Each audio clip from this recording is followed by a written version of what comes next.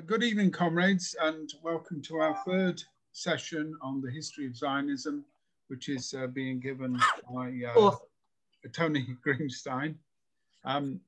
Tonight's talk is entitled Zionism During the Holocaust, which obviously is a historically very important topic, but also politically during the recent anti-Semitism witch hunt in the Labour Party.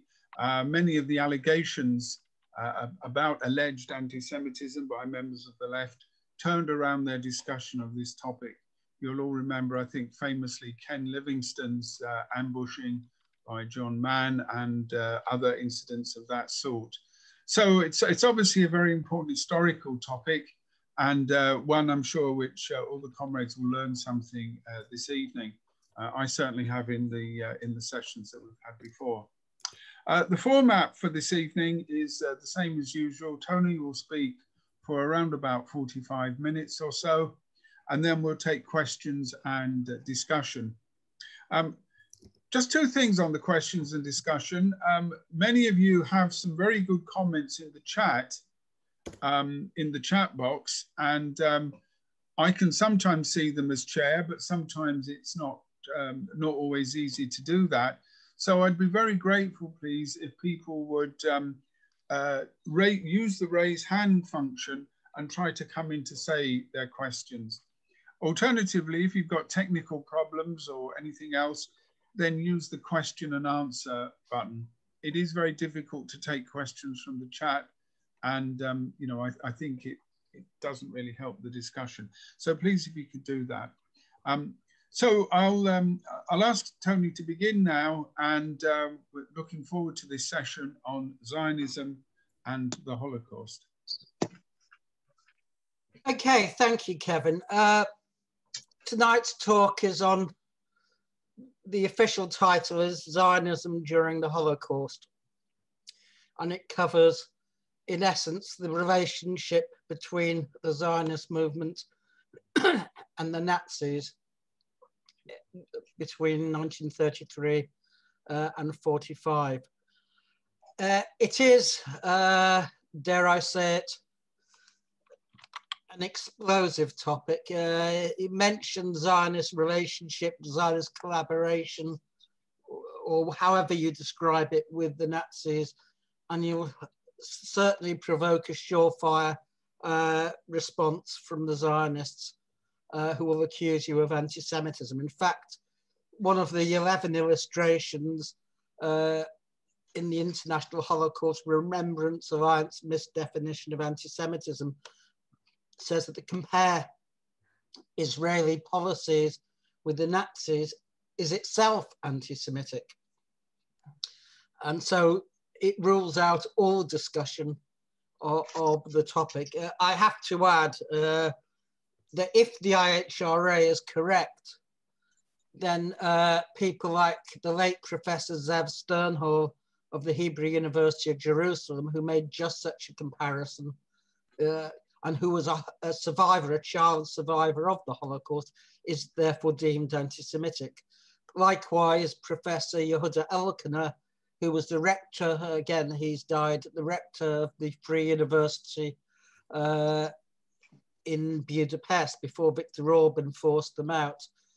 Again, he was a survivor of Auschwitz, but he too, because he made just such comparisons, would also be anti-Semitic. And there are a number of other Holocaust survivors of the camps who would be defined as anti-Semitic. So I think we need to bury that one once and for all. Of course, it's not. Of course, it's not anti-Semitic if it's true. And that's the whole point. There was a relationship between the Zionists and the Nazis, and it's one that they don't wish to publicize today. But it's also one which comes up every now and again. It's one of the skeletons in the Zionist cupboard. And it has, as Kevin said, when Ken Livingstone came out, really an ad-lib comment that Hitler supported Zionism, there was absolute uproar. And you'll remember the confrontation of John Mann with Livingstone, accusing of being a Nazi supporter. Moshe Machava was suspended, in essence, although the pretext was he was a member of the Communist Party of Great Britain. The meat of it, the substance of the reason for his, in fact, not suspension, expulsion, was that he again had quoted from Reinhard Heydrich as to how the Nazis gave preference and support to the Zionists in Nazi Germany. But possibly the most famous example, which I suspect many or most of you have not heard of, is Hannah Arendt, who is probably the most famous political philosopher of the 20th century. And she herself was a refugee from Nazi Germany, and she only, in fact, just escaped. She went to France, was interned there, escaped from the internment camp, and made her way to America. And Hannah Arendt, who was herself in her early years a Zionist activist, but a Zionist who was thoughtful, unlike most Zionists.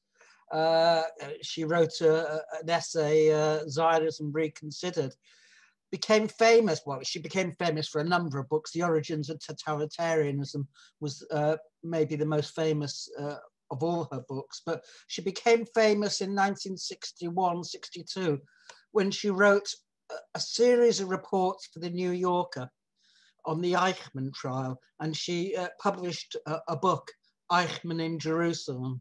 And for anyone who hasn't read it, I can only suggest you do read it, because she touched on all the subjects that the Eichmann trial had been designed to avoid, not least the relationship of the Zionist movement during the war to the Holocaust. And she made one very famous conclusion, which was that if there had been no Jewish leadership during the Holocaust, then far more Jews would have survived. And that caused uproar, but her conclusion really can't be faulted.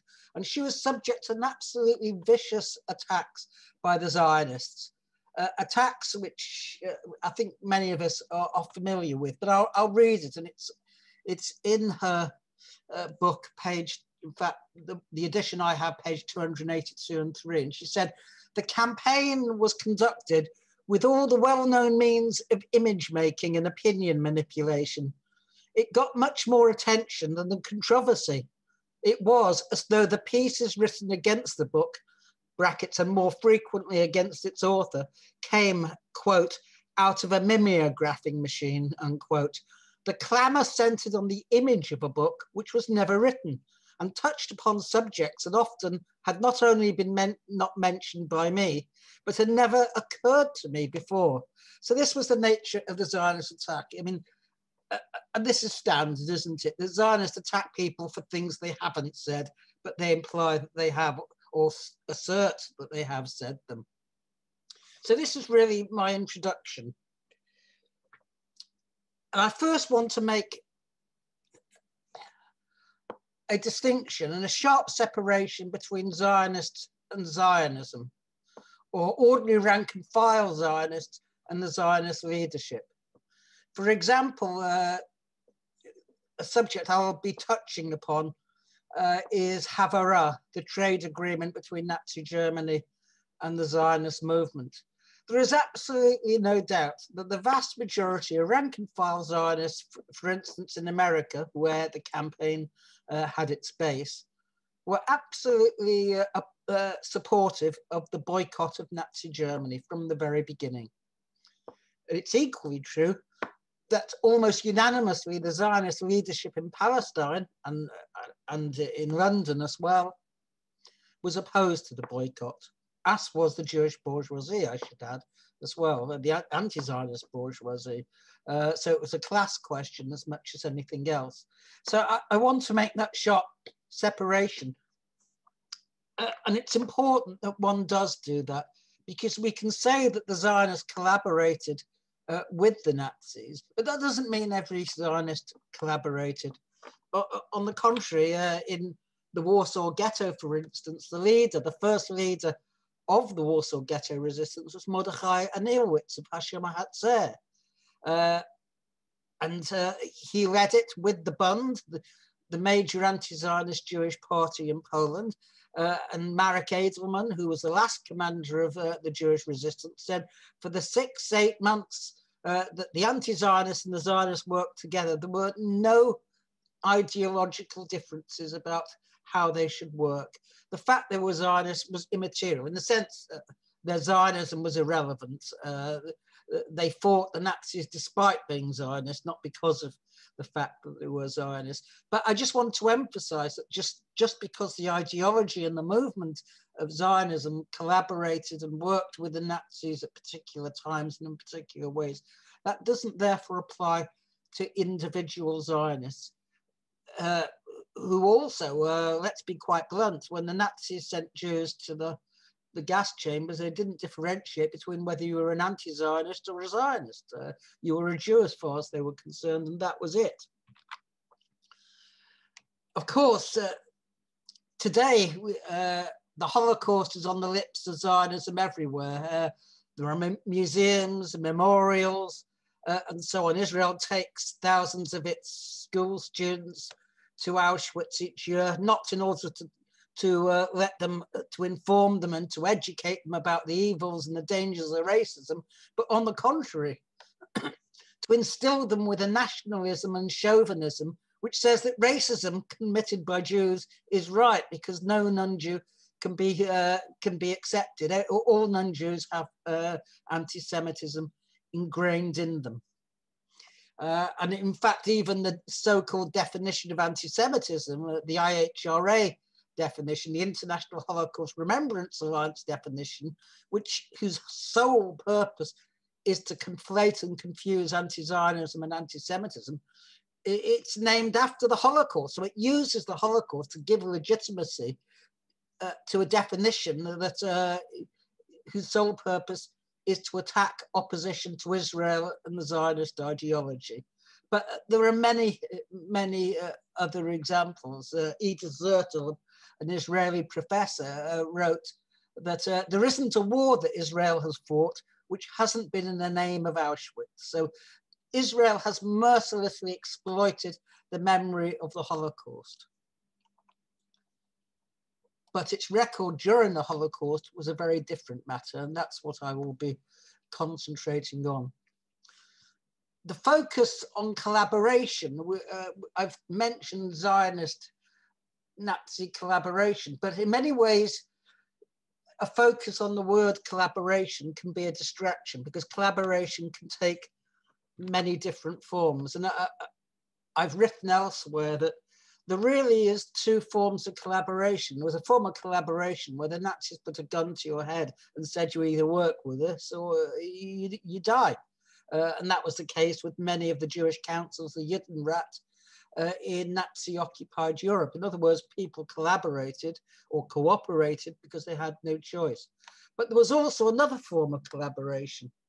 And that was a form of collaboration, the Zionist movement inside Europe and outside for that matter, engaged in, which was voluntary collaboration, where they volunteered to work with and volunteered to collaborate.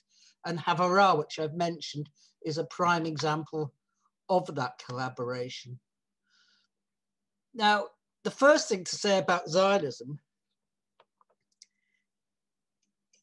is in its belief that the Jews formed a separate people or race from the non-Jews amongst whom they lived, that they agreed, they were in almost complete agreement with the Nazis ideologically. And this formed the basis for their joint work. And if we look at some of what the Nazis said, I think you'll understand what I mean.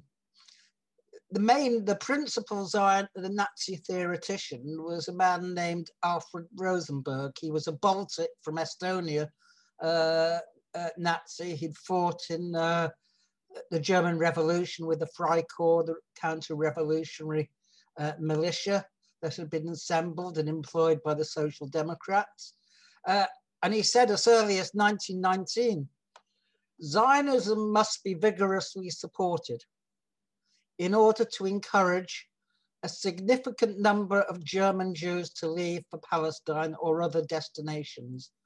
And I'm quoting from Francis Nicosia, who's the Raoul Hilberg, Professor of Holocaust Studies at Vermont University, in his book, The Third Reich and the Palestine Question, and it's on page 25. So, I mean, Nicaea is an astute researcher. He's not an anti-Zionist, he's a Zionist. So I don't think we can have any doubt about the veracity of that quote. And Nicaea comments that Rosenberg intended to use Zionism as a legal justification for depriving German Jews of their civil rights and eventually, quote, the Jewish presence in Germany. In other words, what the Zionists were saying, which was that Jews don't belong in Germany because they're a separate nation, chimed in perfectly with what the Nazis were saying. And so there was a symmetry between them. And it wasn't just Rosenberg, although he was extremely important. Rosenberg, incidentally, was tried, convicted, and hanged at Nuremberg in 1946. So he was one of the major Nazi war criminals. He was minister for the Eastern Territories, the Osterland. I can give you another example, Heinrich Claas, who was the president of the Pan-German League, which was over 100,000 strong until, and it existed really until it was made illegal after the assassination of the Jewish German foreign minister, Walter Rathenau. And Heinrich Claas said in a book that he wrote under a pseudonym, Daniel Freiman, amongst the Jews themselves, the nationalist movement called Zionism is gaining more and more adherents. They also declare openly that a true assimilation of the Jewish aliens to the host nations would be impossible. The Zionists confirm what the enemies of the Jews have always asserted. So you can see that Zionism was the glove that inserted itself, was the hand that inserted itself into the anti-Semites' glove. They matched perfectly.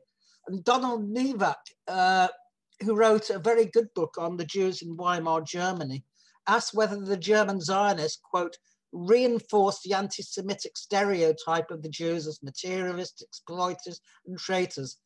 Did their assertions of racial and national otherness hasten the day when the Nazis might seek to make Germany Judenrein? And the reason for this is that the Zionists attacked bitterly the Jewish diaspora, what they called the accursed Galut, for its asocial characteristics. If you listen to some Zionists, and I dealt with this in previous talks, that you wouldn't know whether it was a Zionist or an anti-Semite speaking unless you knew beforehand. And J.B. Agers wrote in his book, The Meaning of Jewish History in 1963, that the Zionist program and philosophy, he asked if the Zionist program and philosophy contributed decisively to the enormous catastrophe of the extermination of 6 million Jews by the Nazis by popularizing the notion that the Jews were forever aliens in Europe. And that is really the essential point. The whole essence and basis of Zionist ideology, summed up in the negation of the diaspora, is that the Jews do not belong. That the problem, the so-called Jewish question, arose because the Jews did not have national soil beneath their feet. It was a blood and soil attitude. So we have to ask ourselves, what was the Zionist attitude to the rise of the Nazis? Well, I want to try and keep an eye on the time because I know I'm going to go over. There is no doubt that as soon as the Nazis took power in 1933, January the 30th, 1933, that the vast majority of Jews instinctively reacted to what they saw as a dire threat to the existence of the German Jewish community. And almost spontaneously, and I have to emphasize this, almost spontaneously, they began an international boycott of everything to do with Germany. And this became organized later. But at the start, it was a spontaneous movement. It was a reaction, not only just amongst Jews. Trade unionists, socialists, the labor movement also did this. But the Zionist movement was bitterly hostile to any such ideas. And let me give you a quote. And this is a letter that was sent on the 21st of June, 1933, by the Zionist Federation of Germany. And it can be found in this book. I'm sorry, it's upside down, as it were. It's a Holocaust reader. And the person who wrote it is Lucy Davidovitz. She's no longer alive. She was a right-wing Zionist historian. And you can find the complete letter in this book. And it is indeed a shocking letter. I'll quote from only a part of it. She said, Zionism has no illusion about the difficulty of the Jewish condition, which consists above all in an abnormal occupational pattern. An answer to the Jewish question, truly satisfying to the national state, can be brought about only with a collaboration of the Jewish movement that aims at a social, cultural, and moral renewal of Jewry. So it basically accepted the Nazi criticisms of the Jews. It goes on to say, on the foundation of the new state, which has established the principle of race, fruitful activity for the fatherland is possible. That is between the Zionists and the Nazis. Our acknowledgement of Jewish nationality, remember, Jews were German nationals, but the Zionists were saying to Hitler, and this was a letter written to Hitler, that Jews are not German nationals, but Jewish nationals. Our acknowledgement of Jewish nationality provides for a clear and sincere relationship to the German people and its national and racial realities. Precisely because we don't wish to falsify these fundamentals, because we too are against mixed marriages and are for maintaining the purity of the Jewish group. And there's an ellipsis, but it goes on to say the realization of Zionism could only be hurt by resentment of Jews abroad against the German development. Boycott propaganda is in essence fundamentally un-Zionist, because Zionism wants not to do battle, but to convince and to build. There you have it. As I say, it is a shocking letter, but it's consistent. When the Zionists attack the boycott, divestment and sanctions movement today against Israel, they are at least being consistent.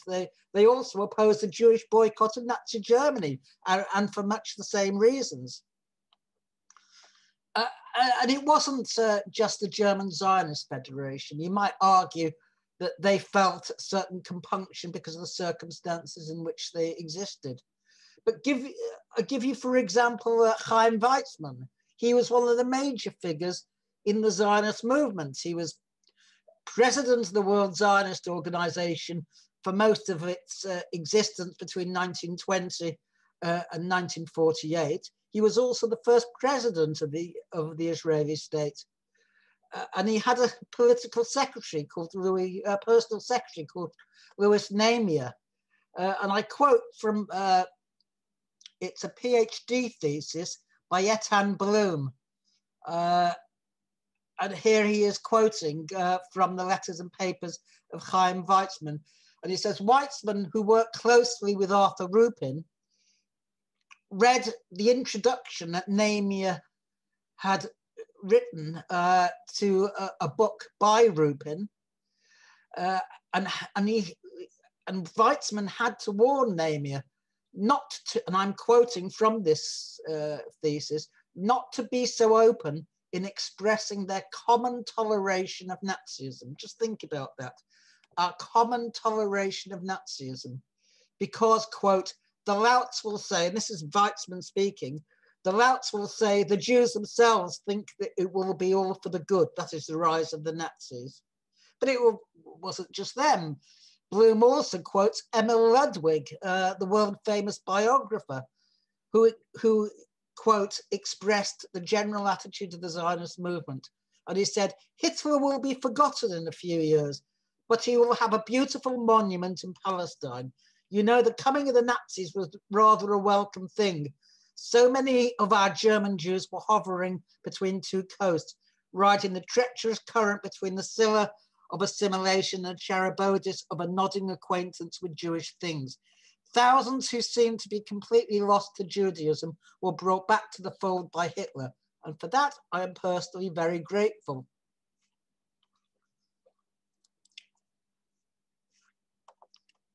And one could go on. Rabbi Joachim Prinz, who was the president of the German Zionist Federation and later president of the American Jewish Committee and the vice president of the World Jewish Congress, described the Nazi assumption of power as the, quote, beginning of the Jews' return to his Judaism, unquote. So I ask, is it any wonder that the main German Jewish organization, the Central Verein, talked about German Zionism as having inflicted a stab in the back to the struggle against Hitler?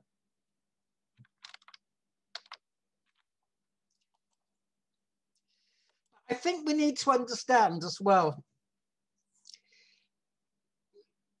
that the Zionist approach to the Nazis and its record during the Holocaust was no different from its attitude to anti-Semitism before the Holocaust, before the rise of the Nazis. Historically, it was one and the same.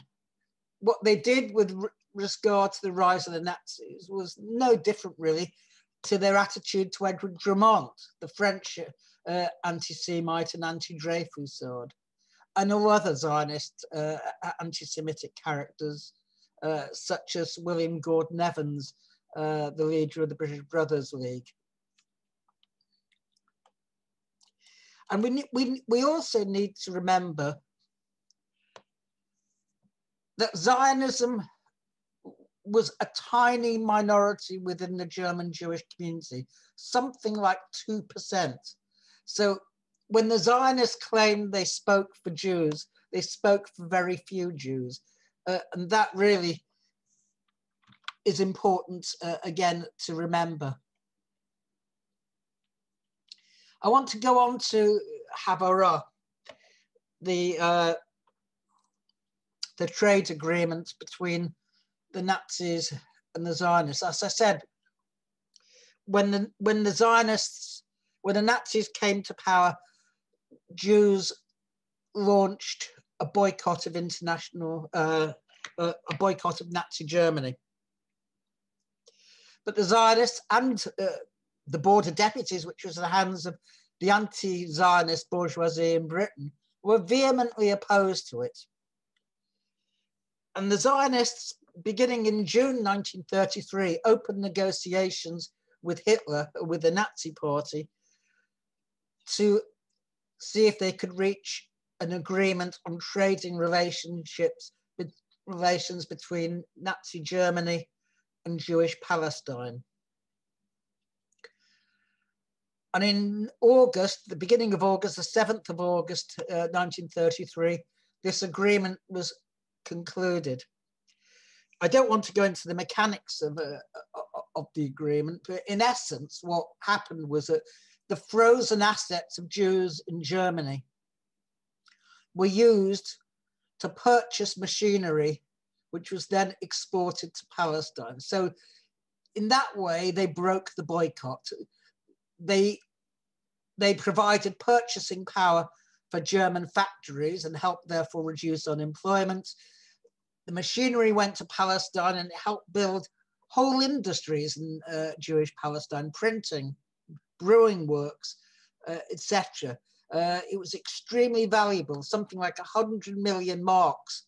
Remembering that was in those days, was the effect of it. In fact, between 1933 and 1939, 60% of the capital investment in Jewish Palestine came from Nazi Germany. So literally, Hitler helped build the Israeli state. I mean, that is the reality. And this agreement was met with absolute fury from Jews internationally. It was so unpopular that at the Prague conference of the Zionist movement in 1933 in September, just following the agreement, when news of it was announced, the Zionists in the form of Berl Locker simply lied. They denied that they had any part in it. They said it was a private agreement. It had nothing to do with them. But as it turned out, it had everything to do with them. And at the following conference in Lucerne in 1935, the Congress in 1935, the Congress passed a motion supporting Havorah. I say it was extremely unpopular. And I quote from a debate between Boris Vladek, who was the chairman of the Jewish Labour Committee in the United States, and also editor of The Forward, which is a paper which is still going today. It's the main paper, although it's only on the internet now, in the United States. But then it was a Yiddish paper, and it was a Bundist paper. It wasn't a Zionist paper. And Vladek described how, quote, the whole organized labor movement in the progressive world are waging a fight against Hitler through the boycott. The transfer agreement scabs on that fight, unquote. And then he went on to say, the main purpose of the transfer is not to rescue Jews from Germany, but to strengthen various institutions in Palestine. And Vladek termed Palestine the official scab agent against boycott in the Near East. Of course, the Zionists themselves say that the purpose of Havorah was to rescue German Jews, but this is an absolute lie for a whole number of reasons. Firstly, in order to take advantage of Havorah, you had to have £1,000 to enter Palestine, because you avoided, therefore, the limited number of certificates the British were issuing. £1,000 then was what, 50, 60, 70,000 pounds a day. So that was something that was beyond the reach of most German Jews. It benefited the richest German Jews, the very people who in fact would have been able to find refuge in many, many other countries with that amount of capital. So the effect of Havorah was not to save German Jews. That was the last thing, apart from the fact that no one at that point thought that German Jews needed rescuing. German Jews themselves wanted to stay in Germany. They believed that the ascent of Hitler was temporary. And the Zionists, above all, thought that. As for it being used to ensure the immigration of Jews from Germany to Palestine, that was simply not the case. In fact, between 1933 and 39, the Zionists tried to restrict as much as possible the immigration of German Jews. It was limited to about 22%. And Werner Senator, who was a member of the Jewish Agency Executive, warned the German Zionist Federation that if the German Zionists, quote, did not improve the quality of the human material, unquote, that's how they referred to them, they were sending, the number of immigration certificates would be cut. But there were other reasons as well. If Havorah was a product of the desire to rescue the maximum number of Jews in danger, then it made no sense that nearly 5,000 American Jews and 20,000 other Jews from countries in Africa, Asia, and elsewhere where Jews were not under threat were given certificates to enter Palestine between 1933 and 39. It simply makes no sense. Havorah was agreed because it accorded with the needs of Zionism, quite simply, and because they wanted to rescue not German Jews, but the capital and the wealth of German Jews. And that is extremely important. I'm now going to, because time is getting on, I'm going to go on and talk about something called refugeeism. What was the attitude of the Zionists to the rescue of Jews from Germany and from Nazi-occupied Palestine, occupied Europe?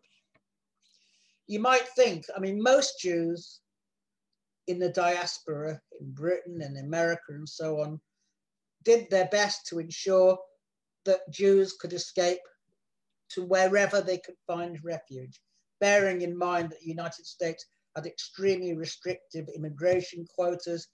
Britain was not exactly sympathetic, and so on. But the Zionists themselves had a policy, and that policy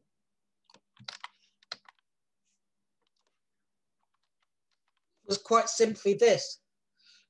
They were opposed to the emigration of Jews from Nazi-occupied Europe or Nazi Germany to anywhere but Palestine. And the logic for this is quite simple, although it's still quite amazing. Their logic was Zionism was not set up in order to provide another refuge for Jews. That if Jews went to other places, they would simply replicate the anti-Semitism that had followed them. In addition, they argued that if Jews can find refuge from anti-Semitism elsewhere, what is the point of having a Jewish state? It was crucial to them that the refugee question be channeled through Zionist structures. That the only place of refuge, the only place that Jews should go was Palestine, even though Palestine could not absorb them. Indeed, the Zionists had very strict criteria. If you were old, if you were poor, if you didn't have the right trade, they would not give you a certificate. 2/3 of German Jews who applied for certificates to enter Palestine were refused, even though they could hand out 1,000 certificates to people who were not in any danger. And this became in particular a pressing issue after Kristallnacht. You remember in November 1938, when, as a result of the assassination of von Rath, the German emissary in Paris by Herschel Grinchpan, a German Jew whose parents had been expelled into the no man's land between Germany and Poland. The Nazi state, in the form of Goebbels in particular, organized a pogrom in which virtually all Jewish synagogues were burnt to the ground. The windows of Jewish shops were smashed, hence the name Kristallnacht, the night of the broken glass. And thousands of Jews were interned in concentration camps. I should add that those who were Zionists were released very quickly. And there was something called in Britain, the British government agreed to admit, and it was an exception, a one-off, they agreed to admit 10,000 Jewish children from Germany, from the Greater Germany. That included by then Czechoslovakia or Bohemia, Moravia, and also Austria. What was the Zionist attitude to this? You might think they would welcome it, but if you did, you'd be wrong. The Zionists were bitterly opposed to bringing Jewish children from Germany to Britain. Their argument was they should come to Palestine. In other words, they wanted to use the children as a battering ram to open the gates of Palestine. They were a weapon in the war to increase immigration to Palestine, nothing more. And Ben-Gurion, in a famous quote, and it can be found in many places, not least the authorized biography of him by Shabtai Teveth, he said, "If I knew," and I'm quoting, this is a memo to the Mapai Central Committee, the Israeli Labour Party Central Committee of the 9th of December 1938. He said, "If I knew that it would be possible to save all the children in Germany by bringing them over to England, and only half of them by transporting them to Eretz Yisrael, that is the land of Israel, then I would opt for the second alternative, for we must weigh not only the life of these children, but also the history of the people of Israel." In other words, setting up their bastard racial state was more important than the lives of 10,000 children. And Malcolm MacDonald, who was the colonial secretary at the time, recalled, quote, "I remember at the time that Weizmann's attitude shocked me. He insisted on the children going to Palestine. As far as he was concerned, it was Palestine or nowhere." And that's contained in the book, The Palestine Triangle by Lord Nicholas Bethel, if you want to look it up. And Yechai Weitz, in an essay, Jewish Refugees and Zionist Policy, wrote that the Zionist leadership's great fear was that the future and destiny of Palestine and the plight of European Jewry would be considered as two separate problems. As a result, efforts would be made to solve the problem of European Jewry without using Palestine as a refuge. And Jochen Weitz, who is a very well-known writer, was absolutely correct. The Zionist leadership was insistent that was insistently opposed to the idea of refugeeism, saving Jews for the sake of saving them. The saving Jews must be channeled into a Zionist direction, that is Palestine. The two must not be separated. And Ben-Gurion said to the Mapai Council, and this is quoted in his biography by Shabtai Tevit, The Running Ground, in his last chapter on the Holocaust, the tasks and assistance of saving one more Jew, of doing all to prevent deportations, are very important and must be assumed by another organization to be set up and funded from other sources. Jewish agency funds could only be used for rescue to Palestine. In other words, they simply weren't interested in rescue to anywhere else. Because, and I quote, and this time I quote from Tom Segev, in a really excellent book. Tom Segev is an Israeli historian. He's also a journalist in Haaretz. And he wrote in this book, for Ben-Gurion, quote, "It is a job of Zionism not to save the remnant of Israel in Europe, but rather to save the land of Israel for the Jewish people." And Saul Friedlander, who was himself a Holocaust survivor and also a Zionist historian, concluded that rescue of the Jews in Europe was not at the top of the issue. That's the Jewish community in Palestine's leaders' list of priorities. For them, the most important thing was the effort to establish a state. And just in case you're not convinced, I also quote from Abba Hillel Silver, who was the president of the Zionist Organization of America, who was extremely worried. And again, I quote, "It is possible for the diaspora, that is Jews living outside Palestine, to undermine the Jewish state because the urgency of the rescue issue could lead the world to accept a temporary solution. We should place increased emphasis on fundamental Zionist ideology." And so it was no surprise when a conference was called by Roosevelt in June 1938, the Evian Conference. It was a conference, a face-saving conference in many ways for Western leaders to discuss a solution to the Jewish refugee problem, which was becoming increasingly apparent because anti-Semitism was increasing in Nazi Germany. But the Zionists were extremely hostile to this conference. Why? Because Palestine was not on the agenda. And I quote from Yitzhak Greenbaum, who was a member of the Zionist executive. He was made chair of the Zionist Rescue Committee, the Jewish Agency Rescue Committee, in 1943, when he said immense dangers loom from the Evian Conference. It could mark the end of Palestine as a land of immigration. They will find some new territory to which they will want to direct Jewish emigration. We must defend the principle that Jewish settlement can succeed only in Eretz Yisrael, and therefore no other settlement is possible. For Ben-Gurion, described the main task as to reduce the damage, danger, and disaster that can be expected from Evian. And he went on to say, the more we highlight the terrible distress of the Jewish masses in Germany, Poland, and Romania, the more damage we will do at this time to the negotiations with Britain.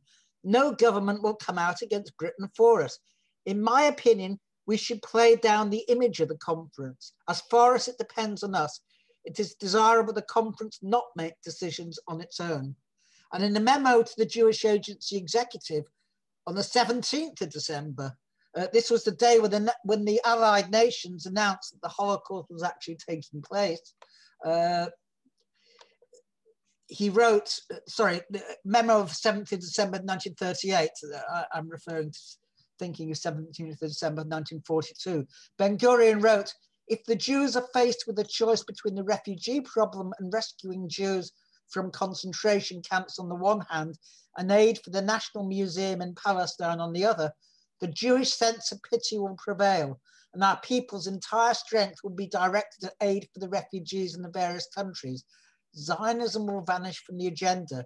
And indeed, not only world public opinion in England and America, but also from Jewish public opinion. We're risking Zionism's very existence if we allow the refugee problem to be separated from the Palestine problem. Now, you might think that the question of the Jewish refugees and escaping from Nazi-occupied Europe, or Nazi Germany as it was then, would be actually the major question. But the question of Palestine was a minor affair at best. But for the Zionists, building the state was the issue, over and above what happened to the Jews of Europe. And that's incredibly important to know. And George Lander, who's director of the Jewish Agency's Central Bureau for the Settlement of German Jews, wrote of his concern. He said, even if the conference will not place countries other than Palestine in the front for Jewish immigration, there will certainly be public appeals which will tend to overshadow the importance of Palestine. It may bind Jewish organizations to collect large sums of money for assisting Jewish refugees, and these collections are likely to interfere with our own campaigns. I think I probably said enough. 40 minutes gone now, Tony. Sorry? 40 minutes gone now. You're doing okay. Okay, fine. I just want to touch fairly briefly on the Kastner affair. Rudolf Kastner was the leader of Hungarian Zionism rather. Zionism, of course, was a minority amongst Hungarian Jews. Up till 1944, Hungarian Jewry was the last major Jewish community which had been spared from the Holocaust. Hungary was anti-Semitic. It had a pro-Nazi leader. It was in alliance with the Nazis. It was ruled by Admiral Horthy, who was described by Israel's best friend today, the Prime Minister Viktor Orban, as an exceptional statesman. But up to 1944, Hungary, which hadn't been occupied by the Nazis, very much like Romania, though in Romania, half the Jews were exterminated or died, half survived, 300,000. It was an extremely anti-Semitic country. In Hungary, the million-strong Jewish community had largely been untouched. And that's important to understand. But Hungary had been making peace feelers to the Allies because it realized, as most people except Hitler did, that the Nazis were losing and were going to lose the World War. And Hitler summoned Horthy to his headquarters in March 1944 and laid down the law. This was the second summons he'd had. He'd had one year earlier, when he was asked why Hungary's Jews had been spared. On his way back to Hungary, Admiral Horthy's train had an attachment, another railway carriage. Edmund Wiesenmayer was in it. He was to become the new plenipotentiary of Hungary. And in fact, on the 17th of March, I think it is, Nazi Germany invaded Hungary to ensure that it did not drop out of the alliance. Remember, when Italy started making peace feelers and reached an agreement after the overthrow of Mussolini in 1943, I think it was October, September 43, again, the SS attacked immediately. The same happened with Hungary. And immediately, the Nazis proceeded to implement the final solution. Soon on the scene was Adolf Eichmann, with about 200 of his Judenkommando. The second in command was Hermann Krumie. Now, given that most of Hungary's Jews were assimilated, dispersed, they weren't living in ghettos and so on, it would have been extremely difficult to round them up. But what happened was that Eichmann reached an agreement with Rudolf Kastner, the leader of Hungarian Jewry, basically that a train would be allowed out of Hungary with the Zionist leadership and various Jewish notables. It was originally 600 people, but it became about 1,600 people, in exchange for their acquiescence, silence, and even misinformation to the Jews of Hungary as to their destination. Maybe I give you a slight detour as well to give you an example of the perfidy of Kastner. On April the 10th, 2 Jews escaped. There were, I think, there were 5 Jewish escapes from Auschwitz. And these 2 Jews, they were the second escape. In fact, Rudolf Verber and Alfred Wetzler. It was a perilous escape. They would have been hanged immediately if they'd failed. They left on the 10th of April and they arrived in Slovakia on the 24th of April.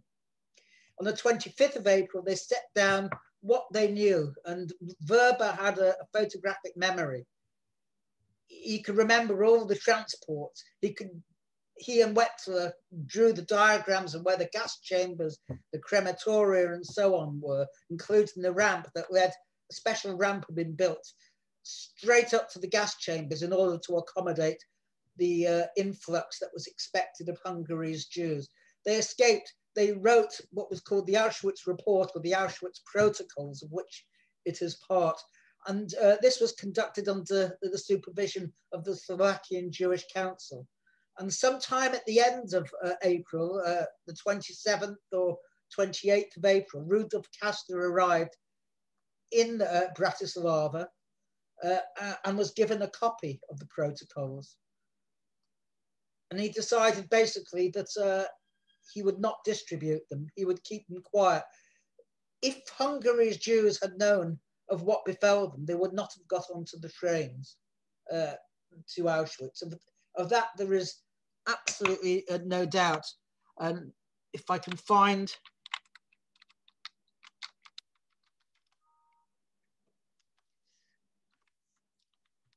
I'm going to just have a look, sorry, for 1 or 2 quotes if I can.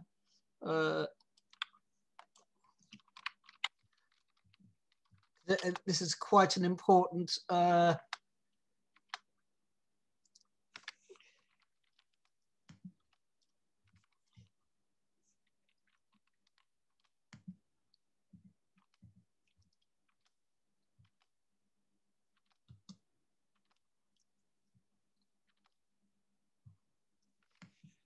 Eli Wiesel was one of those who was deported from Hungary. He was deported to Auschwitz, and unlike his father, he survived and he became a leading Zionist ideologue.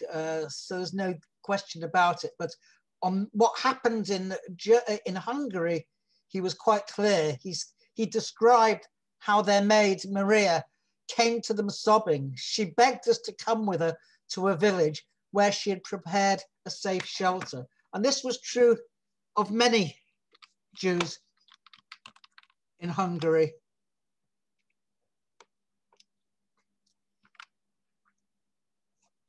Again, I'm just trying to, he said, Wiesel said in his book, The Night, "Why didn't we know? To this day, I try to understand what happened. If ever there was a tragedy that could have been prevented, it was that one. Late in the war, when Nazi Germany was under immense pressure from Russia, they were able to carry out the deportation of over 400,000 Jews from Hungary. And the major reason was the Jewish Agency and Kastner, who was the representative of the Jewish Agency in Hungary. But the story doesn't end there. Kastner became a senior official in Israel after 1948. In fact, he was on the list to be elected to the Knesset for Mapai, the Israeli Labour Party. And he was accused by Malchiel Greenvelt, a Hungarian Jew, of collaboration. And this was one of a number of allegations which had been made against him. He'd been cleared by the Jewish Agency in 1948.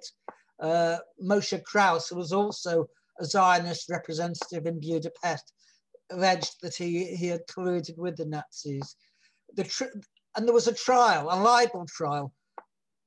Chaim Cohen, who was the Attorney General, insisted that Kastner sue his accusers, Malchiel Greenveld, for libel. And between 1954 and 1958, this trial was undertaken. However, it didn't turn out quite as they expected. Kastner had gone to Nuremberg in 1947. He'd established already in Hungary friendly relations with leading Nazis such as Kurt Becher, who was Himmler's personal representative in Hungary. And after the war, he'd gone to Nuremberg and he testified in favor of these Nazis at Nuremberg on behalf of the Jewish agency, which partly paid his expenses. Not only for Kurt Becher, who'd been sent to strip Hungary's Jews of their wealth, but even more reprehensibly, Hermann Krumie, who was Eichmann's second in charge. He had a most notable heritage, if you like, a list of achievements in Salonika, in Slovakia, elsewhere in Europe, of having deported Jews. And in Hungary, he was in charge of the nuts and bolts of extermination. And despite this, Kastner testified at Nuremberg and almost certainly saved him from the noose. It was only in 1955 in Germany that the question was reopened when Rudolf Weber testified against him that he was sentenced to life imprisonment. As I say, I've had to be very quick, but the Israeli court in 1955 found Kastner had collaborated. He'd lied on oath about his testimony. They only knew about his testimony from Kurt Becher. In fact, Kastner had testified for 7 leading Nazis in all. But that was enough. Although the verdict was overturned by the Supreme Court on legal grounds, they did not disturb the factual findings and agreed that in terms of testifying for Nazis that Kastner had collaborated. That was in a sense a bit irrelevant because by 1955, Kastner had been assassinated by people who had very close links to Israel's Shin Bet, the secret service. And there's a battle now going on in the Israeli courts to release the files. It's an extremely interesting assassination because it would appear that he was wounded in the assassination attempt and then murdered in the hospital to which he was taken by Shin Bet itself. So there are thousands of files which they refused to release on security grounds, and one can see why. I'll wind up very briefly by saying this. That of course, after the war, a number of different Zionists had a sense of guilt. And if I can quote just from Noah Lucas, who's a critical Zionist historian in his Modern History of Israel, he said, and I'm quoting, a gnawing sense of guilt amongst Israel's leaders, asking, did the Jewish Agency and other organizations do all that had been possible to save the Jews of Europe from extermination? Were the various wartime negotiations with the Nazi executives of death morally impeccable? Did the concentration on attaining statehood itself impede rescue? Did Zionist statecraft contribute to the toll of Jewish life? These and other questions were submerged in the unconscious mind of the nation. From time to time, they came to the surface, demanding precise elucidation in the courts of law, as in the Kastner case. I will leave it there, except I'll give you a final quote, which I think really sums this up, and it's from David Ben-Gurion, who is the second longest serving Prime Minister of Israel and its first Prime Minister. And he is quoted again in Shabtai Tebes' biography. It's not official, he is the official biographer. Ben-Gurion warned, Zionism is not primarily engaged in saving individuals. If along the way it saves a few thousand, tens of thousands, or hundreds of thousands of individuals, so much the better. But in the event of a conflict of interest between saving individual Jews and the good of the Zionist enterprise, we shall say the enterprise comes first. And that was a speech to the Mapai Council in 1933. And I think really that sums up the Zionist attitude during the Holocaust. I don't have time, but during the Holocaust itself, the Zionists often denied that there was a Holocaust taking place. They played it down immensely. And indeed, they quoted from Nazi denials in the Palestine papers. But I don't have time, unfortunately, to go through all of that. But just say that the Zionist obsession and quoting of the Holocaust today is in marked contrast to what happened when the Holocaust was taking place. Then the Zionist movement basically did not want to know what was happening in Europe.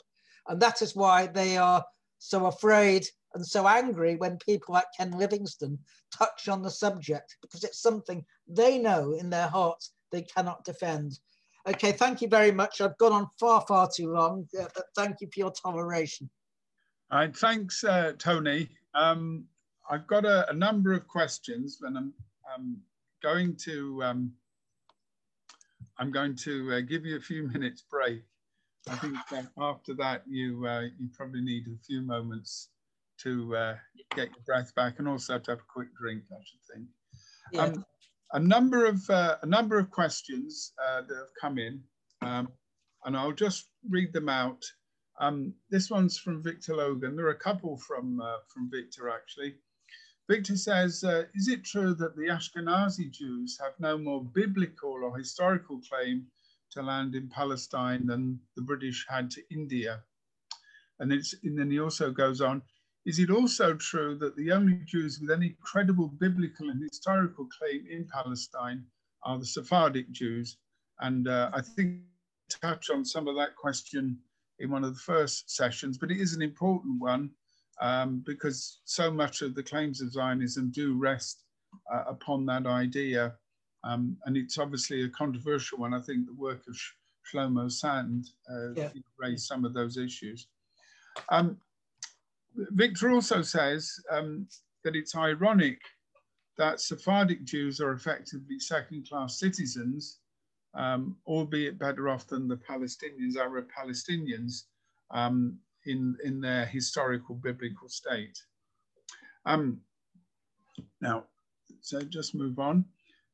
This one's from Michael Craig, and Michael says that the Nazis lumped all Jews together and labeled them as the enemies of Germany.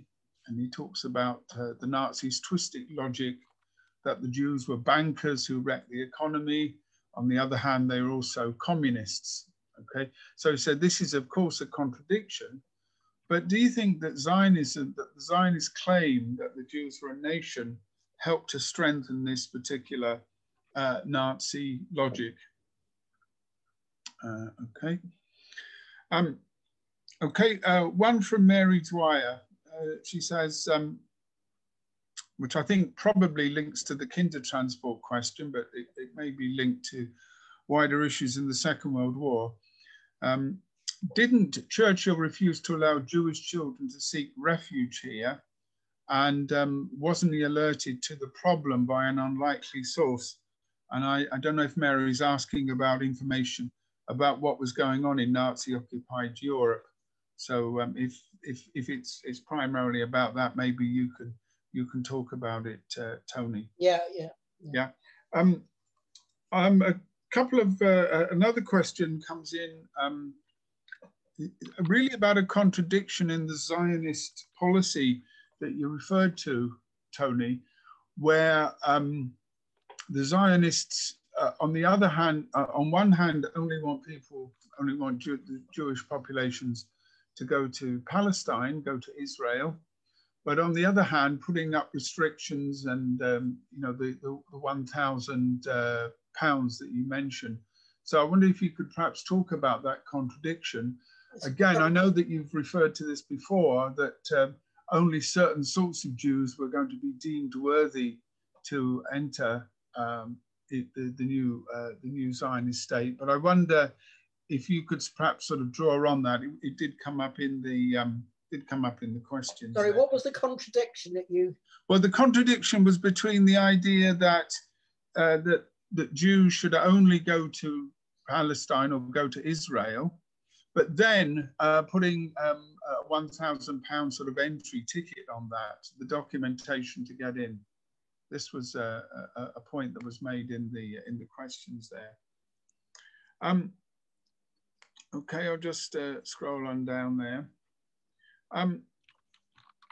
Okay, this is from anonymous attendee. I would prefer people's names, but I will read it.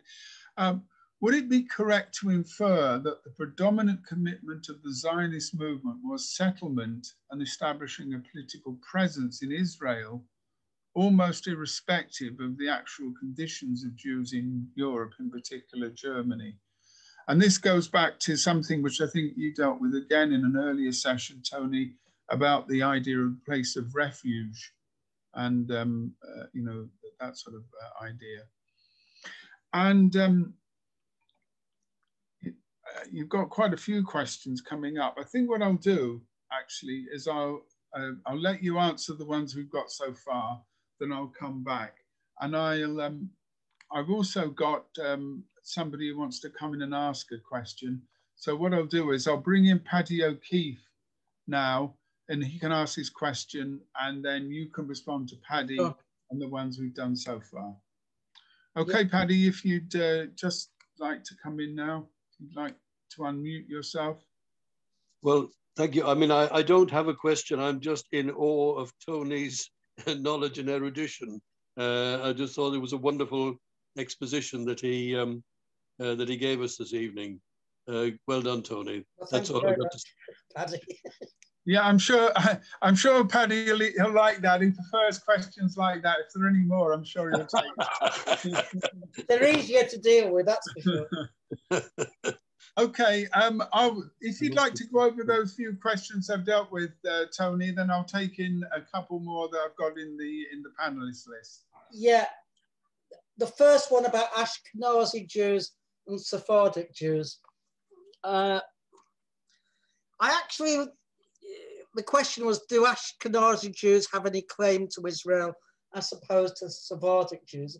I would actually say that neither Sephardic nor Ashkenazi Jews have any claim to live in Israel by virtue of the fact that their ancestors may have lived in the land of Canaan, Palestine, whatever you want to call it, 2,000 or more years ago. I mean, I think I mentioned in the previous talk that, you know, the idea that I could walk up to someone's house because I like it and then say, well, my ancestors lived here 2,000 years ago.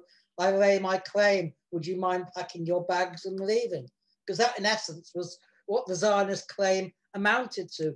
It really does not matter. This is a kind of racial mystification that Ashkenazi Jews, by virtue of their religion and their alleged DNA, I presume, association with the inhabitants of Palestine, have some kind of valid claim. They don't. It's immaterial whether, say, my ancestors at about 50 generations removed lived in Palestine. It's completely irrelevant today. No group of people can go to someone else's country and say that, well, we lived here before, therefore could you move out? Zionism was a settler colonial movement. It colonized Palestine on the basis that Palestine was a land without a people for a people without a land. As it happens, and not just Shlomo Sands, but also Arthur Koestler in his book, The 13th Tribe, demonstrated that Jews in Europe almost certainly originate from, for example, the Khazars, a nation, a country that existed between the Caspian and the Black Sea sometime around the 11th, 12th century. And that it's extremely unlikely in any event that European Jews had any biological connection with Palestine. As for the Sephardic Jews, well, they were living in all the countries of the Middle East, Yemen, Iraq. Iraq was the oldest Jewish community in the world, 2,500 years old. The Zionists helped destroy it in order that they could provide Israel with a Jewish working class. Egypt had a large Jewish community. Morocco, virtually every country had Jews who were living in relative harmony with the surrounding Arabs. They were considered people of the book. Although there were some differences with them, there was nothing like the anti-Semitism that occurred in Europe. The early Zionists, and Arthur Rupin, who was the director of the Palestine office from 1908, who was a believer in the racial sciences, he wanted to become a kind of German nationalist, and he was most affronted that despite the fact that he was completely reactionary, he was anti-Semitic and he was proud of it, they wouldn't accept him because he was Jewish. And so when he came to Palestine, and he was responsible for the Palestine office, he had an attitude to Sephardic Jews, which was that they were Semites and therefore didn't belong in Palestine. He had this absurd belief that the original Jews of Palestine were Indo-Germanic, in essence, Aryans. And although he brought Yemeni Jews over to Palestine to do the hard work, he engaged in what Etten Bloom called pathological stereotyping. They were given starvation wages, provided with no medical attention, and between 1912 and 1918, almost 50% of them died as a result of the racist attitude of Rupin to the Sephardic Jews. And this persisted. I mean, there's a scandal which is ongoing in Israel that the Yemeni Jews who came to Israel, primarily Yemeni Jews, in the early 50s, thousands of their babies were simply stolen from them. They were given either to American Jewish couples or Ashkenazi Jewish couples in order that, in essence, they could be de-Arabized, because that was the fear of Ben-Gurion and the Israeli Labour Party, that Arab culture would seep into their wonderful new state. So, I mean, that was the attitude of the Zionists to the Sephardi Jews, but the Sephardi Jews had no greater claim than anyone else. They were also settled colonials, although they came most unwillingly. The Zionist claim reinforced the Nazi claims that Jews were bankers and so on and so forth. Well, yes, I mean, the Zionists had this idea that the Jews had brought anti-Semitism on themselves because their occupational structure was, in the words of Borochov, the so-called Marxist Zionist, was like an inverted pyramid. Too many rich Jews at the top of this pyramid and not enough workers at the bottom. And the aim of Zionism was to invert that pyramid, to create a normal social economic structure. And that could only be done on Jewish national soil, where you would have a wholly Jewish society, which would then divide into classes in a normal way. But when they were in Europe, Jews became exploiters. This was the ideology of the Zionists as to why Jews were not part of the host nations. And of course, this played into the hands of the Nazis. I've quoted Alfred Rosenberg, the Nazis' main theoretician.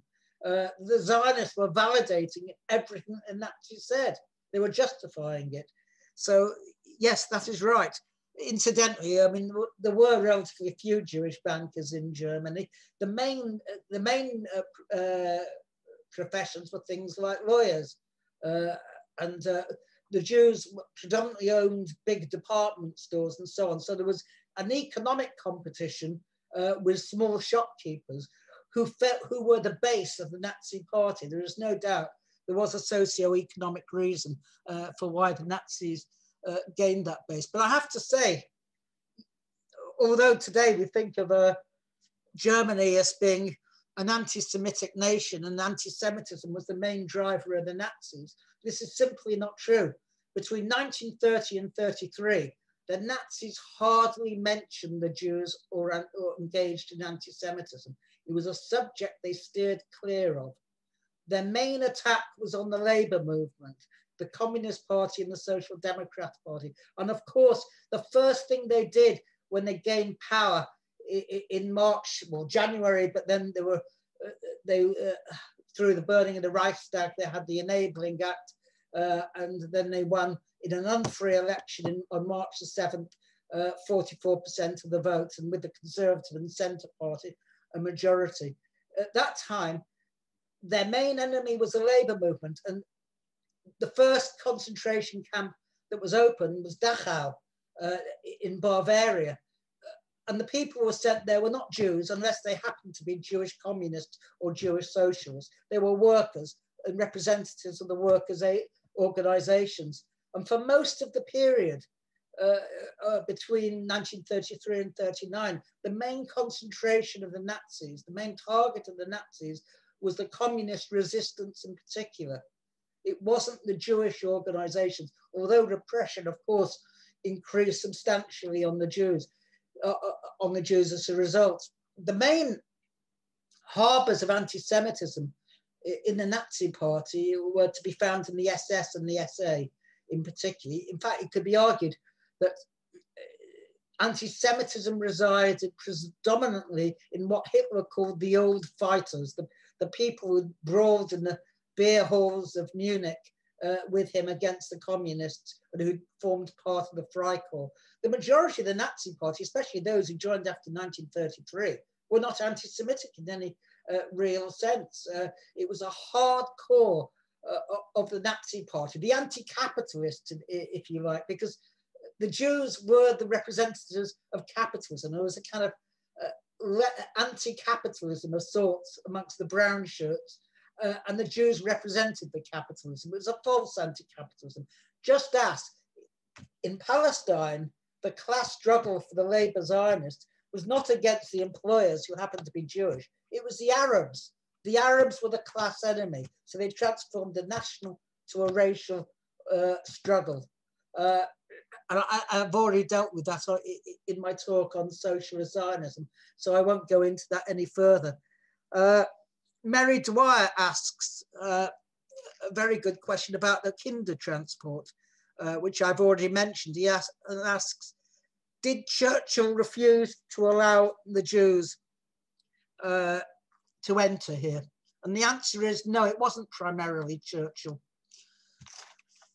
The person primarily responsible for refusing to allow allow Jewish refugees into Britain during the war was a Labour Party politician by the name of Herbert Morrison, who was the coalition Home Office minister. And he set his face against the entry of Jewish refugees on the grounds that it would increase anti-Semitism. That was the bogus pretext. The Zionists who controlled the border deputies had absolutely no quarrel with him. And that really puts into perspective the so-called anti-Semitism campaign and affair in the Labour Party today. When there were actual anti-Semites in the Labour Party, like Herbert Morrison, and Morrison was both a Zionist and an anti-Semite, then it had real consequences. Morrison refused to allow, for example, 2,000 Jewish children in Vichy, France, who could have entered Britain to enter, because he was absolutely opposed to anything but a small number coming into this country. Those children and 500 Luxembourg Jews and many others were deported to Auschwitz as a result. So you could say that there was a time when anti-Semitism in the Labour Party had fatal consequences, and it wasn't under Jeremy Corbyn. It was under the uncle, I think it is, of Peter Mandelson, Herbert Morrison, the right-wing Home Secretary in the coalition government.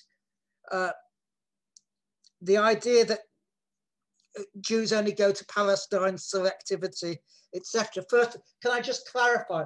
The £1,000 necessary to get into Palestine without a certificate was a British imposition. It wasn't a Zionist imposition. The British said only so many can come in. At first, it was, of course, very generous, and virtually anybody the Zionists wanted to come in did come in. But as a result of the Arab revolt and the Arab general strike between 1936 and 39, the longest general strike in history, incidentally, we don't hear much of it now, the British were forced to issue in 1939 a white paper when they knew they were facing the possibility of a world war with Germany. And they didn't want to have to use British troops to keep the Arabs down in Palestine whilst they were fighting Hitler. So they took a decision, which was basically to drastically limit Jewish immigration to Palestine. It was set at 15,000 a year for 5 years. And the Zionists rose up in the uproar at this. Ben Gurion said they would fight the white paper as if there was no war, and they would fight the war as if there was no white paper. And that was the situation. But the Zionists had always, under Arthur Rupin, been quite deliberate in terms of who could enter Palestine. It was a policy of selectivity. And 80% of those who wanted to go, from Poland mainly, were refused because they were poor, they had no skills employment-wise, and so on and so forth. They were old, they didn't have assets, etc. But someone with £1,000 was clearly someone with substantial capital in those days, and they were welcomed, and the British exempted them. They were capitalist immigrants and were treated as such, but it wasn't a Zionist qualification. It was, but the British did that. So I think I've answered all the questions to date, but if I'm wrong, then you will remind me. Okay, thanks, Tony. I've got two people who want to come in from the floor, and then there are also some other questions I've noted down from both the chat and the question box, which I'll deal with in a moment. Okay, could I ask Caroline O'Reilly, please, to come in now?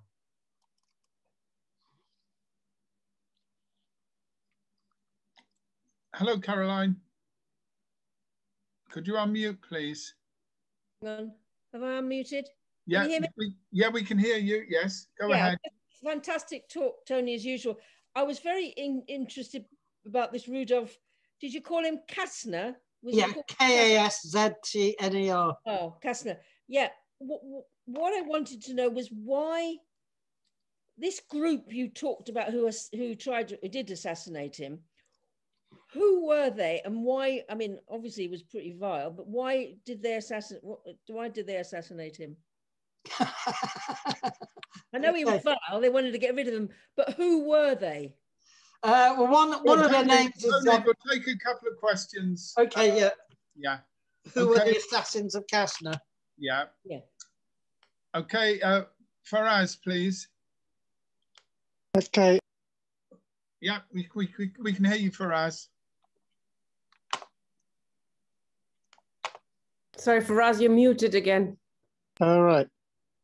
The undergraduate courses in history, modern history in Great Britain, are they biased or not, to your knowledge?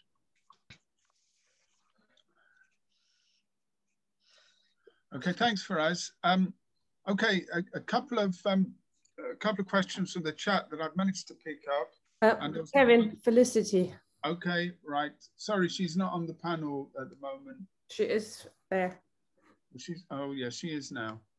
Okay, Felicity, and you come, please. Hi, yes. I have a question, and I've got a couple of anecdotes just supporting things that have been said. I can remember when I was a child at the end of the 60s, and I was taken by my father to Israel, and there were two things that stood out in my mind. One was that you could buy bacon in a shop. I was told that in Israel you couldn't buy bacon. And two, that Arabs were distinctly second-class citizens. They were treated with a lot of animosity as well by Ashkenazi. And I was an Ashkenazi Jew. That's number one, my anecdote. Second anecdote, I've had biologically or genetically, I'm 100% European, so, which answers the claim that do Jews have a right to Israel because that's where they come from. Well, if I'm 100% European, then it doesn't make sense. So but that's not my question. My question is, do you think that the tactics of the early Zionists or the Zionists in the 30s and the 40s can be evidenced today by the Zionists in the whole conflict between anti-Semitism and anti-Zionism, or to what extent do you think it's mirrored? Thanks. Okay, thank you, Felicity, and nice to see a picture of Rosa Luxemburg on your fridge. A couple of questions now from the sort of question and answer panel. This one is from John Beeching, which is an interesting question, and I'm sure Tony knows a lot about this one. And it's John says, did any of the Zionist groups in occupied Europe take part in resistance? And maybe as a sort of corollary to that, Tony, you might like to talk about the nature of Jewish resistance to the Nazis and indeed who carried that out, but the role of Nazis in that. There's a question here which I'll ask, but I mean is an interesting one. is it true or isn't it true that the DNA of present-day Palestinians is closest to those of the ancient Hebrews? And I think we've had this discussion on DNA and so on before, but I'll let Tony talk about that, and also about how the Jews were described at the time of Jesus. In other words, in the the first century Common Era, what were they referred to as Jews? Again, how were they described? I think there's obviously Jack is quite interested in that that theme. Another question which is historical, but it does obviously relate to the issue of anti-Semitism in Germany. And given the fact that today is the anniversary of Martin Luther's appearance before Charles V at the Diet of Worms, it's quite appropriate. Comrade asked whether and the sort of Luther's anti-Semitism was an element, and indeed the legacy of anti-Semitism that comes from Lutheranism, and was that exploited by the Nazis? And how important was that? And I suppose it's a wider question about. I didn't quite get that. Can you just repeat it? So, yeah, sorry. It's a question about anti-Semitism in Germany and about Luther's legacy, whether the Nazis exploited that legacy in developing their anti-Semitism. So it's probably about wider German anti-Semitism. And one last question for me, Tony, which I will just usurp my position. It's actually about the Zionist assessment of the Nazis. And you talk about Kestner's visits to Bratislava and obviously, his collaboration in this way. But I wondered if you could perhaps indicate how seriously the Nazis, the Zionists took the Nazi threat. I know this is linked to the much wider question, which sort of lurks behind a lot of the debate between the so-called intentionalists and accidentalists and so on, and the reasons why and how and why the Nazis carried out their particular program at a particular time in a particular way. But I'm interested whether Zionists had a sort of understanding that was equivalent or indeed greater than other people's about what the aims of the Nazis actually were. You've told us about how they might have exploited that, but I wondered if they had a particular assessment of that. Okay. There isn't anybody else, I think, for asking a question at the moment. So I think what I'll do, since it's 7:30 and there's quite a few questions, I'll let you answer them and more or less do a summing up. Okay, you've worked very hard this evening, so okay, so off you go. Okay, I was just going to deal with the last question first. I have, just give me 1 second.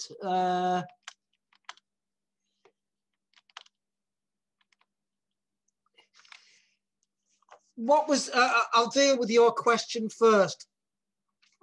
What was the Zionist assessment of the Nazis? Well, I think many of them had a different assessment. Ben-Gurion claims that as early as 1933, he read Mein Kampf and came to the conclusion that Hitler's program was for the extermination of the Jews. However, there's very little evidence for that, and it's, I think, a post facto look at the situation. I've already said that when Hitler came to power, the Zionists were the only element in the Jewish community, apart from in Germany, a very far right sliver of German Jewish opinion, German nationalists who welcomed Hitler but hoped that he'd be weaned off his anti-Semitism. But that was, of course, a nonsense. To most Zionists, certainly the Zionist leadership, Hitler was a continuation of traditional anti-Semitism. They didn't see that anti-Semitism combined with fascism, racial anti-Semitism of a fascist nature, could prove exterminatory. I mean, Trotsky did for certain, but relatively few others did. And indeed, I mean, I can quote, and I'm going to go to some notes. Burl Katznelson, who was a founder of Mapai, which was the Israeli Labour Party, editor of Davar, which was a history newspaper, and effectively Ben-Gurion's deputy, saw the rise of Hitler as, and I quote, an opportunity to build and flourish like none we have ever had or ever will have. And that's, you can find that in Tom Segev's book, The Seventh Million, and also in Francis Nicosia's book, Zionism and Anti-Semitism in Nazi Germany. Actually, Ben-Gurion was more optimistic. He said the Nazis' victory would become a fertile force for Zionism. And I've already quoted, Joachim Prinz about how the Nazis asked for a more Zionist behavior. And I've quoted Emma Ludwig that Hitler will be forgotten, but he will have a beautiful monument in Palestine. And Bialik said that perhaps Hitler has saved German Jewry, which was being assimilated into annihilation. I mean, I'm sure they would all be embarrassed today if they were alive at how it turned out. But the Zionists were extremely complacent. To be quite honest, they didn't really care. They saw that the advent of Hitler meant the defeat of assimilation. For Zionism, assimilation is the worst enemy. I mean, today, still, many Zionists compare the assimilation of Jews to non-Jews, as in Britain and the United States, where marriage between Jews and non-Jews is over 50%. They compare that, the loss, which what they term the loss of those Jews, to the loss of Jews in the Holocaust. Just as many Zionists and the former chief rabbi Jacobovich compared abortion for Jewish women to the Holocaust, because in both cases it was a loss of Jews. Such ideas are part of a racial construct of humanity. You see humanity as comprising different races of which the Jews are a part, and it doesn't matter whether Hitler killed them in a gas chamber or the doctor killed them in the abortion ward or whatever. It was still a disappearance of the Jewish Volk, to be quite honest. So that is their mentality, and that was the Zionist attitude. There's a number of different questions. I'll try and go through them, but if anyone thinks I haven't answered it fully or written down my notes fully, then please come back at me. Kastner was assassinated, I think it was 1955. He was shot by Zev Eckstein and one other person who had very close links to Mossad. It was argued they were really agents of it. They were sentenced to prison, life imprisonment, but they were released after 5 years. There is a lot of information. There's an Israeli historian who's been doing a lot of research, and he obtained the medical records of Kastner, who was taken, I think, to the Hadassah University Hospital in Jerusalem. And it would appear that Kastner was not fatally wounded. He was recovering from his wounds. And in essence, someone entered his ward and basically smothered him with a pillow. He was actually killed. There's a whole number, thousands of files, which Shin Bet are hanging on to. And there's a court case in Israel now going on. And this historian is arguing that the record should be released because there's no security reason. I mean, in Israel, every excuse for why you can't release an archive is its security. And judges usually defer to such arguments. We'll see if the High Court does it in this case. I suspect they will, because it will prove extremely embarrassing. But there is no doubt in my eyes that Kastner was probably murdered by Shin Bet or its operatives, actually in the hospital itself. That has to be the assumption, given the evidence that's been collected so far. But why was he assassinated? He was a complete embarrassment. He knew where the bodies were buried. He knew what the Jewish Agency had been doing. They certainly didn't want him to roam free, trying to clear his name at other people's expense. The Jewish Agency, Elia Dobkin, testified that they'd never heard of Kurt Becher. He was he was an SS colonel and I say Himmler's emissary. and he'd given evidence for him. And he'd said he'd told the Jewish agency what he was doing, and they agreed. Dobkin, who was one of those who apparently agreed, said he never even heard the name of Becher, but there is other evidence that he was lying on oath, basically. That is the opinion of Chaim Cohen, who was the Attorney General who was prosecuting. So there were very good reasons to have him out of the way. I should add that Yad Vashem, the Israel's Holocaust Propaganda Museum in Jerusalem, has rehabilitated Kastner, despite the evidence against him. There's no doubt. For instance, in Kolosvar, Cluj, which is now in Romania, the 20,000 Jews there were deported to Auschwitz, apart from Kastner's family, which were left on the train out of Hungary to Switzerland via Bergen-Belsen. The Jews there were reassured that the trains were going to a place, a fictitious place called Kenya Maze, not Auschwitz. They were deliberately misinformed by Kastner's supporters. And this came out because a lot of Hungarian Holocaust survivors, people who'd survived Auschwitz, testified in his trial. And they testified that they'd been deliberately misinformed by Kastner's henchmen. After all, they reassured them, not only reassured them they wouldn't go to Auschwitz, but of course they didn't take the train themselves. They left on Kastner's train. So they clearly knew the truth.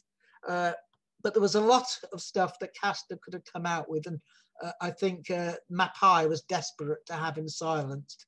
There's a lot of stuff in the cabinet committees which hasn't been released either. Mary,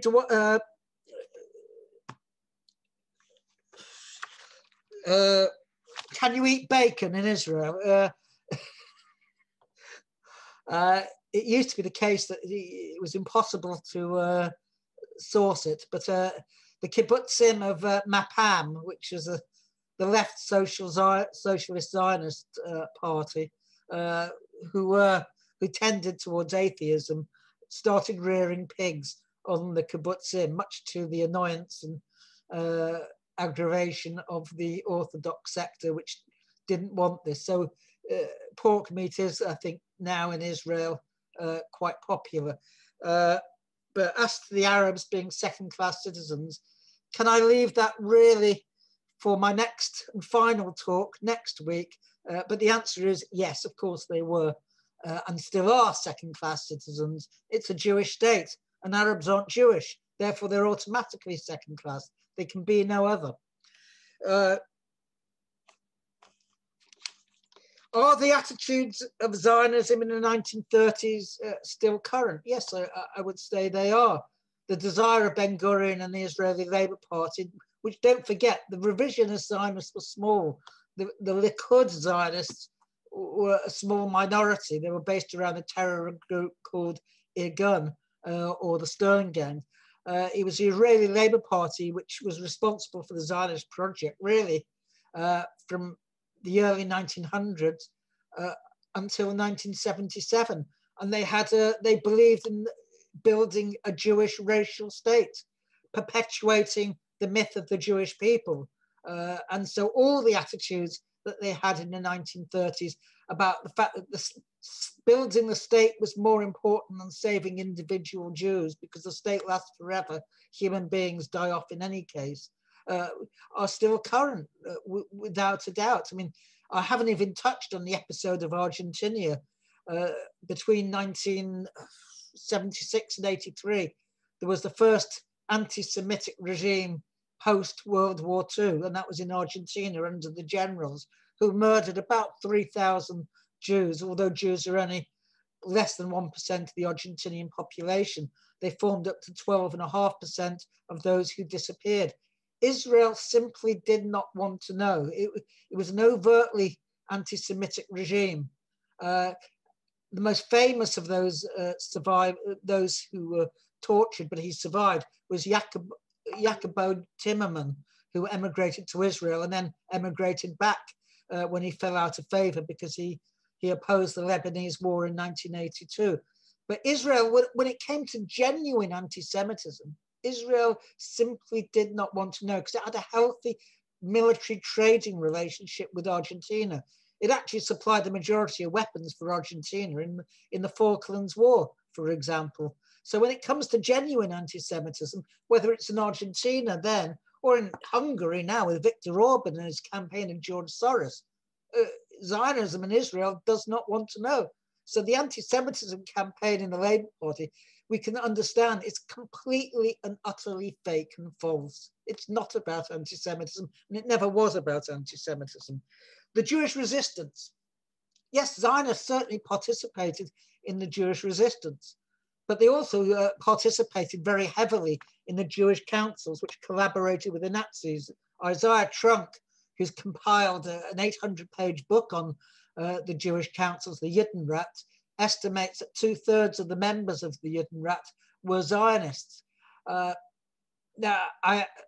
it's another topic entirely, the Judenrat, the Jewish councils, but they were instruments of the Nazi occupiers. Very few of them resisted, and they enabled, in essence, the Holocaust in many cases by rounding up the Jews themselves, not the Nazis. In some places, and Warsaw is the prime example. Warsaw had the largest concentration of Jews in Europe, a ghetto of 400,000 to 500,000. The Zionists ran the Judenrat, and it was hated by the Jews because it did the work of the Nazis. It rounded up the poor Jews to supply the labor requirements of the Nazis. And the Judenrat taxed the poorer Jews to feed the even poorer Jews. So it was an abomination. So the first thing, the Jewish resistance, which was composed of both Zionists and anti-Zionists, members of the Bund, which is the largest party in Poland before the war in 1938, they got over 60% of the Jewish vote for the council elections and 17 out of 20 council seats. The Bund led that resistance, but they did it with Hashem Hatzer, as I said, and the communist Jews and others who were unaffiliated. It's quite interesting because there was actually also the revisionist Zionists fought separately, and they were better armed because their fascist friends in Poland had supplied them with machine guns, which the Jewish resistance led by the Bunds and Hashem Hatzer did not have. I mean, that was one of the critical things that they lacked, was adequate weaponry for the Jewish resistance. So it was an extremely heroic struggle. But given the conditions that we're in, when they were fighting, the question of whether you're a Zionist or not was completely and utterly irrelevant. In fact, the Palestinian parties, which had never sent emissaries into the Warsaw Ghetto or into Poland. I mean, Palestine literally cut off Nazi-occupied Europe, whereas the Bunds in Poland sent emissaries in continuously. The Polish Home Army sent Jan Karski into the Warsaw Ghetto twice. He was also sent into Belzec, one of the first extermination camps, an extremely notorious camp which killed 650,000 Jews, we think. Just 4 people survived out of that number. But the Home Army sent him in and then publicized the report. The Zionists really did not want to know. During the Holocaust, to the Zionists, there was no Holocaust. Even when they came out on November the 23rd, 1942, and were forced to announce the existence of the Holocaust, they knew about it for 3 months and had sat on it, they'd kept silent. Even when they did that, almost immediately afterwards, they then said, well, there are 2 million Polish Jews who are still alive. And what did they do? They quoted from Ostland, a Nazi paper to that effect. In fact, by the end of 1942, virtually no Jews, maybe a couple of 100,000 at best, were left in Poland.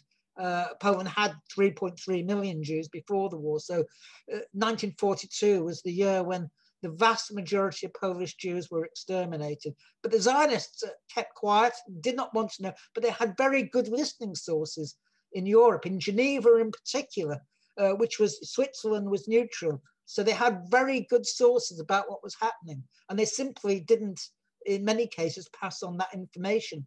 And then the US State Department under, sorry, I can't remember his name now, but the Assistant Secretary of State, oh yeah, Breckinridge Long, actually told the American consulate not to send them reports about what was happening. Breckinridge Long was extremely sympathetic to the Zionists, but he fought like mad to ensure that no one came into the United States if he could help it. So there was Jewish resistance. Bialystok was another place. Minsk, which was, of course, near the Soviet Union, and was near the forest where partisans operated. There was actually what you call a fighting Judenrat there. The Jewish Council actually became, in essence, the executive of the resistance, until Mushkin, the leader of the Judenrat, was caught by the Nazis and summarily hanged. So there were occasions when the Judenrat can convert itself into an arm of the resistance, but that was few and far between. It was usually where there were partisans operating in the forest nearby, and they could establish relationships with the Judenrat. But of course, resistance was the exception, not the rule, because the Jews were unarmed. But this was the question that was asked at the Eichmann trial by the prosecutor, Gideon Hausner, who said, why did you go like sheep to the slaughter? Well, the answer is obvious, because they had nothing to fight the Nazis with. They weren't armed. It's the same with any population subject to genocide, whether in Cambodia, Rwanda, or whatever. If you're a civilian and you're unarmed, then what can you do against a machine gun or a machete or whatever? So, but that was a Zionist attitude. And I should add that when the Holocaust survivors came to Israel, they were not given a warm reception. They were called sapon. So that was how they were considered. They were considered a disgrace, to be quite honest, because they hadn't fought, because they'd allowed themselves to be murdered. So the attitude of the Zionists, the settlers in Palestine at the time, was they were fodder for the war of independence, or the war of expansion or expulsion that came up in 1948. And in fact, 1/3 of those who died in that war were Holocaust survivors. DNA, Palestine. Well, let's just put it like this. I tried to avoid these questions of DNA, not only because I'm not a biologist and know very little about DNA, but because I think politically it's irrelevant, and we shouldn't get trapped into this paradigm of thinking that if you have a biological connection at 50 stages removed, that gives you some political entitlement. I don't think it does. You're entitled to whatever rights you have in the place that you live in now. And so the Jewish homeland for most Jews was the countries they lived in, just as Britain is my homeland. And if you're an American Jew, America is your homeland. But of course, when things like the Pittsburgh massacre happened under Donald Trump, you remember 11 Jews were killed in the Tree of Life synagogue in Pittsburgh.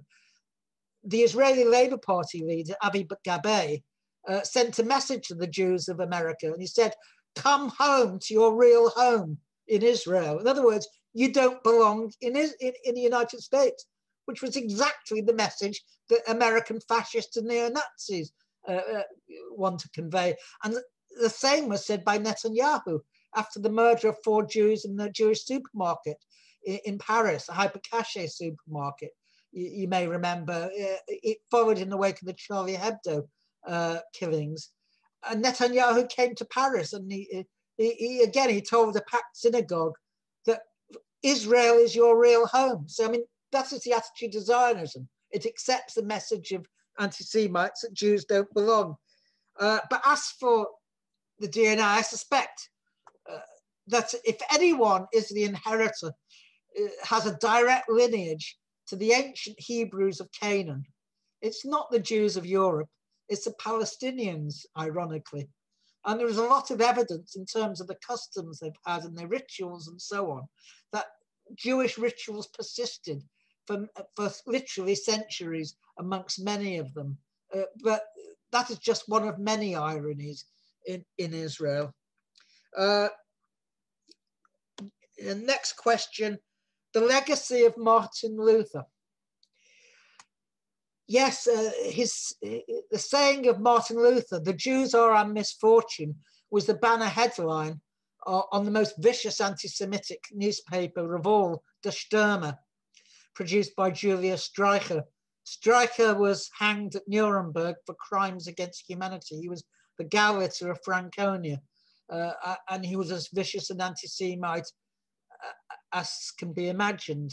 But the legacy Certainly, the Nazis borrowed from the legacy of feudal anti-Semitism, including Martin Luther. But no one should be under any illusions that that German anti-Semitism of the 19th century was a modern phenomena. It was a phenomena of German nationalism, which was from the top down, which was frustrated. Germany had no empire of sorts. It had a few colonies, but nothing to write home about. Which is why Hitler looked not to external colonies in Africa, but to making Eastern Europe a colony. And if you like, the Jews formed, for the Nazis, the binding ideology between the left of the Nazi movement and the right wing of the Nazi movement, the capitalists, etc. Anti-Semitism was literally the false anti-capitalism of the Nazi party. So yes, they borrowed from the memory of feudalism, but we should not think that there was a direct link and continuation. Of course, the Nazis, in fact, the Zionists claim that anti-Semitism is the longest hatred. It's existed for 2,000 years and it will continue to exist. It's a virus that can't be tamed. There is no antidote. There's no vaccine, if you like, that can cure us of anti-Semitism. If you're not a Jew, then you carry it. It may be latent in you, but you're still anti-Semitic deep down. This is the nonsense that Zionism persists with. But in reality, anti-Semitism of the Nazis was not a continuation of Luther. And the reason is simple. For Luther, there's no doubt an anti-Semite who became more and more anti-Semitic during his life. But for Luther, once a Jew converted to Christianity, that was the end of the matter. But for the Nazis, it didn't matter if you converted, you were still a Jew because it was a racial, not a religious question. And so you had the unique phenomena of Christian Jews. Jews converted to Christianity maybe 1 or 2 generations way back to 1870, who would appear in churches with yellow stars on them, or in some Protestant churches refused their admission. The Catholic churches were more benevolent in that respect. They were much more opposed to the idea that they were still Jews. And in fact, throughout Europe, the Catholic Church, even if it didn't do a great deal for most Jews, was quite insistent, like in Hungary, that the Christian Jews should not be transported to Auschwitz, for example. So hundreds of thousands were saved as a result of that. The same was true in Slovakia and even Croatia as well. I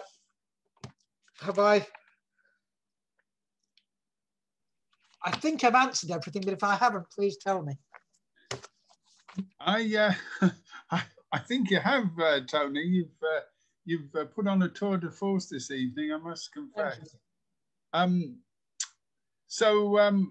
Well, I just would like to thank you and to remind comrades that our session next week will continue on the Friday evening. Also, Tony, I think, reminded us right at the beginning, and there have been 1 or 2 comments on this, that he will be producing the notes and also a reading list on some of the books that he's mentioned. So, and we hope that maybe this one day will be turned into something more permanent, maybe a pamphlet or a book or whatever. So I'd like to thank you, Tony. Thank for this evening's talk, and also thank the comrades who've come in, asked some very interesting questions. And as you'll be able to see in the chat, I think a lot of people have learned a great deal about the history of Zionism. Apart from next Friday's session, we've also got a Thursday session, and that will be Bob Allen talking about the London recruits. And those were members of the British Labour movement, communists and socialists, Trotskyists, who went to fight apartheid alongside the ANC. And I'm sure you'll find that an interesting talk. There's a book recently being published about the London recruits, and I know that Bob was involved in that, and also has some connections with the people concerned. So that's next Thursday at 6 o'clock. But for our work on Zionism and Tony's continued talks, it'll be 6 o'clock next Friday. Okay, well, thank you very much. So I'll just wish everybody good night, and thank all the comrades for attending. So, all right, good night, Tony. Go and have a rest now. Lie down. Right, thank you. Okay, bye. Bye. Bye, everybody. Bye, everyone.